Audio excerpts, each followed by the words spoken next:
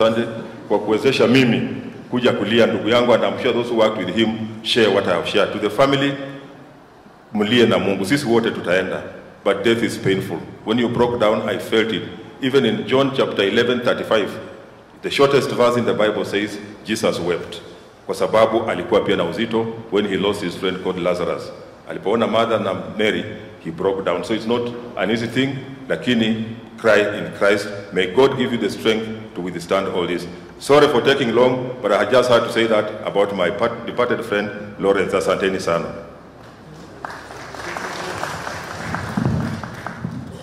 Your Excellency, the Kazagu zote, my colleagues have taken over and wamesema yale yote tukiyasema, lakini kwa sababu jana jioni tulikuwa na komite ile ilikuwa inapanga, na nikahakikishia watu wa Marsabit wale walikuwa wamekuja hapa, nikawaambia kwamba mimi am the senior Asha na mimi ni mzee wa boma, na kwa hivyo ningetaka kutabua county commissioner ndio watu wetu wa Samburu wajue kwamba wako na amani na kuna amani hapa, na ikiwa mtakaa hapa hata leo jioni na kesho kutwa mkae hapa mkiwa mko na amani. Bwana County Commissioner, can you wave? That is Onesmus, yule the county commissioner yetu. Kwa hivyo tuko na amani hapa. Yangu tu ni kusema jambo moja bili, ya kwamba we have talked about our brother, and yale amesemwa a man of humility. Hata wakati alikuwa mkubwa kule State House, hata wakati anakuja kwa hii town yetu, ungejua ya kwamba is of that kind of a big man, na ni kwa sababu alikuwa anakaa na kila mtu, and he was a man who demonstrate humility and humbleness even at the time of giving service. Kwa mambo mengi tumekutana kwa kanisa, he was doing great things to the church. Na kwa hivyo sisi on behalf of the people of Laikipia County, sisi tunataka kulakia familia, Mwenyezi Mungu aweze kuendelea na kumpatia nguvu. Na for me, Joan and Paulo, tafadhali continue studying with your mom, and we continue praying, and may God grant you his favor and grace and strength and comfort during this moment. Na tuko pamoja na nyinyi, tutaendelea na kusimama pamoja na nyinyi, and for the rest of us, let's learn from our brother that the great thing is not the number of years that you have, but is what you have done with your years in this country. And therefore, may God bless you, may you do well. Na mimi nataka kwa wakati huu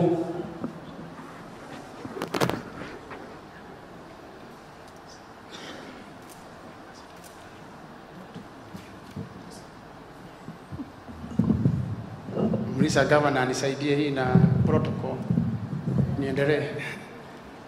Your Excellency Deputy President, kuna representative wa former President Uhuru Kenyatta na anaitwa Ambassador Samuel Kitonga ako Ambassador kuja wakilisha former President.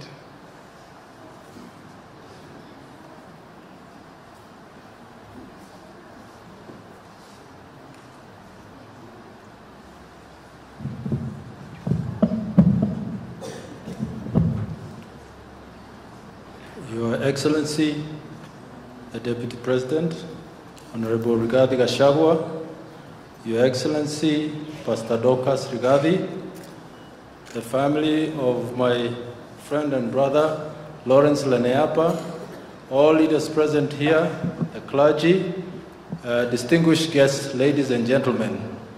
My name is Ambassador Samuel Gitonga, a longtime friend and colleague of Ambassador Leneapa. Before I convey the message, I'd like to say just one thing. I have known Ambassador Lawrence Leneapa for over 35 years.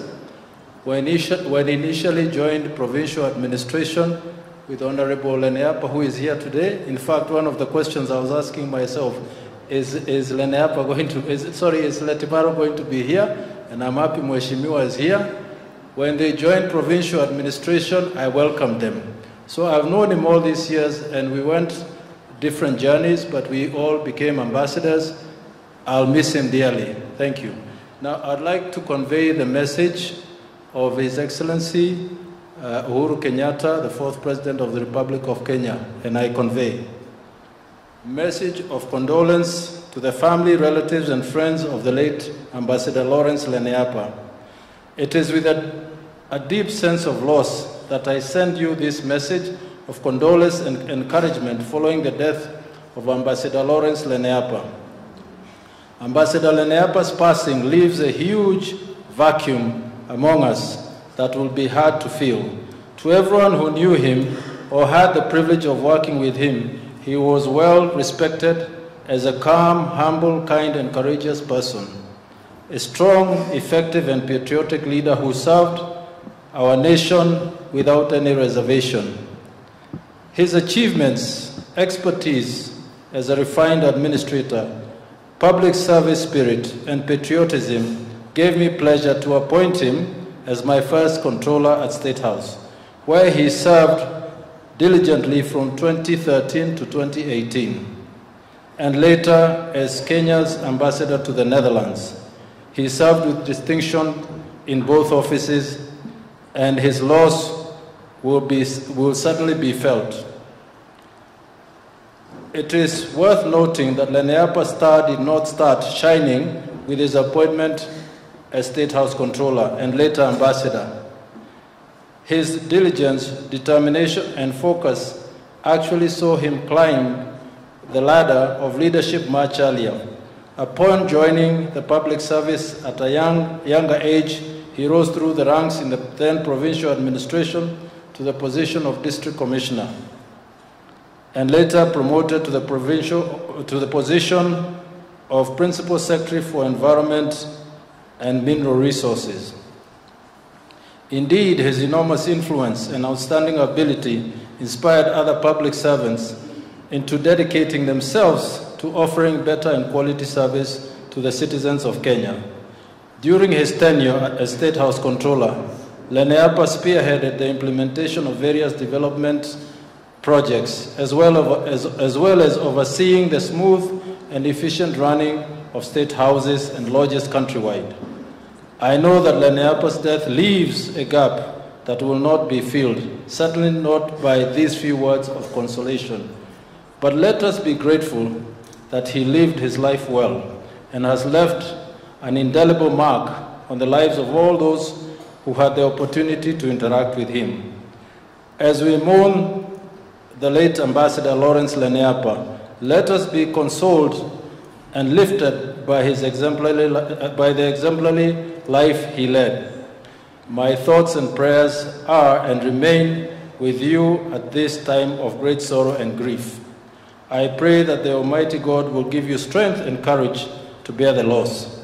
May Almighty God rest his soul in eternal peace. Signed, His Excellency Uhuru Kenyatta, CGH, the 4th President of the Republic of Kenya.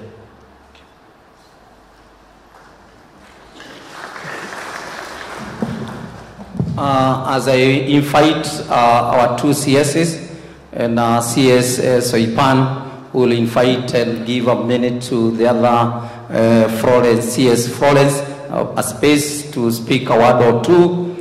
Kwangu tu kwa Deputy President, sisi on behalf ya watu wa Laikipia, tunataka kukushukuru. Tumekuona last week, you were together with us, nikuja kukagua Milandi, na leo uko pamoja nasi. Hii ni ishara moja kwamba usimami na sisi wakati tu wa maendeleo, hata wakati wa majozi unakuja kusimama na sisi. Kwa hivyo tunataka kukurudishia shukrani on behalf of the people of Laikipia, and of course on behalf of the people of Lendile kule Marsabit, kwa sababu ya kusimama na mmoja wetu. Kwa hivyo tunakushukuru na tunataka kukulakia mema, tukiendelea na kushikilia hii serikali, na tuendelea na kukuombea as we continue serving the great people of this Republic of Kenya. Na kwa hayo niruhusu na ruhusa yako niite CS wetu Soipan aweze kusema jambo moja mbili, alafu labda atapatia huyo mwingine nafasi, alafu nimpatie hiyo nafasi kukualika the Deputy President. Asante sana, karibuni.